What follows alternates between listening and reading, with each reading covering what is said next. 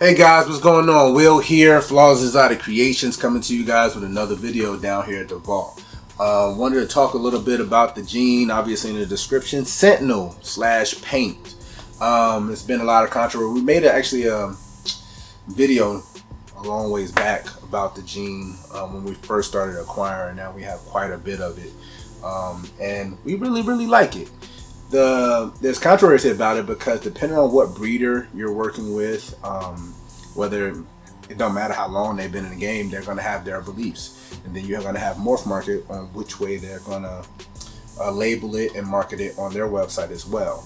So it also depends on how you're going to recognize it, whether it's going to be recessive or it's going to be incomplete dominant with a super version. Reason that we're going to make this video is because we actually have a few. Actually, I'll show you this girl first. We try our hardest to keep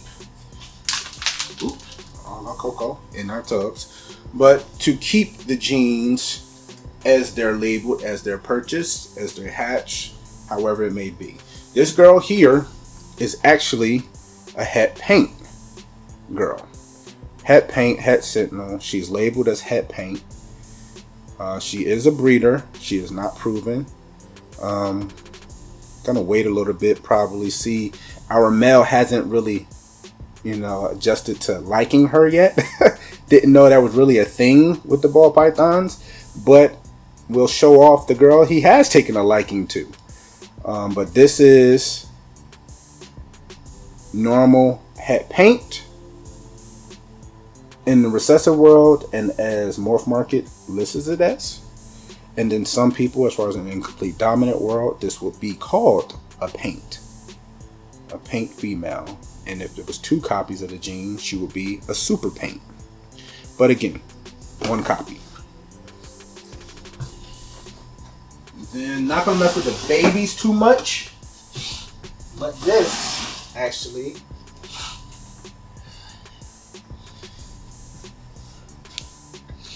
is labeled as, let me look at the label exactly. Now this is labeled as, hopefully you can catch up. Oh, I'm sorry, mama. Catch all the colors.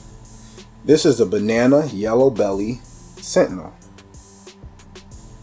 or paint, but we're going to keep it labeled as we purchased her. This is purchased from Dynasty. So we have to write that down, and the reason we have to write it down because we have to recognize what they are going by.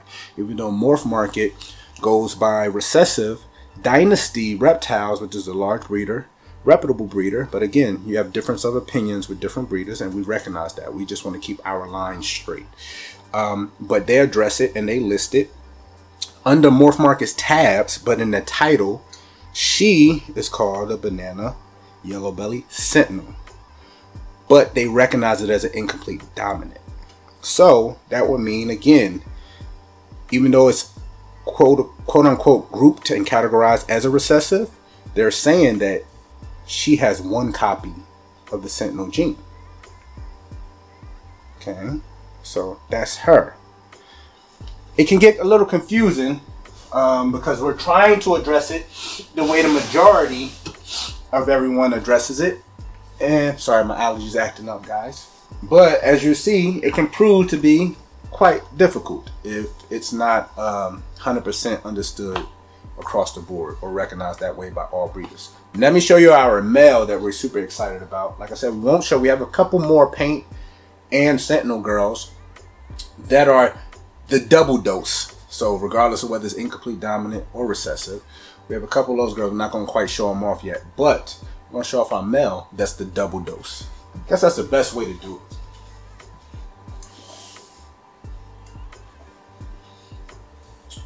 So this male here is freaking awesome. He is banana super Sentinel is how they have him listed, which tells me it's the double dose. His color is actually quite different as well. Love this male. He is breeding with that other banana girl for us. Honestly, we're going to play with them and we're going to hold back a lot of stuff, and hopefully it should prove itself out with the breeding with her. But we really think it may be super banana. I have my question. I've been doing my research and looking at different ones, and his color is completely different. I know the other one has yellow belly, but let's show them side by side.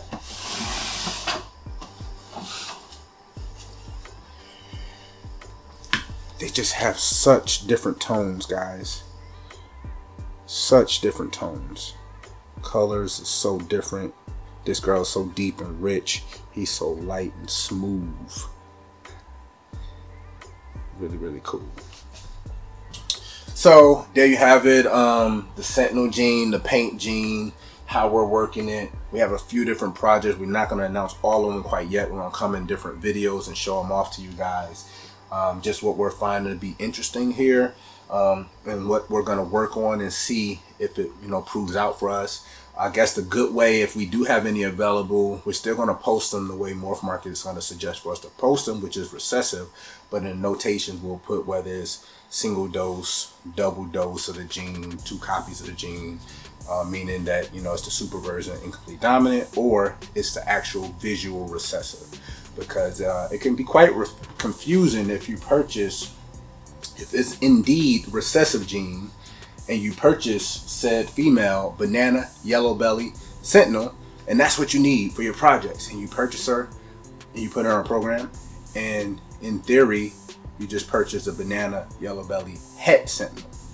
So I guess having a single copy or double copy of the gene is where it needs to be clarified at. Hopefully it wasn't confusing for you guys. That's why I wanted to do the video, show what was actually going through our heads while we're, you know, trying to figure out all this stuff and looking at pictures on Morph Market, the sold snakes and different pictures of, you know, the visual sentinels, visual paints, watching the similarities. And then we're so new that, you know, our ID skills are in the toilet. So we're trying to work on that as well.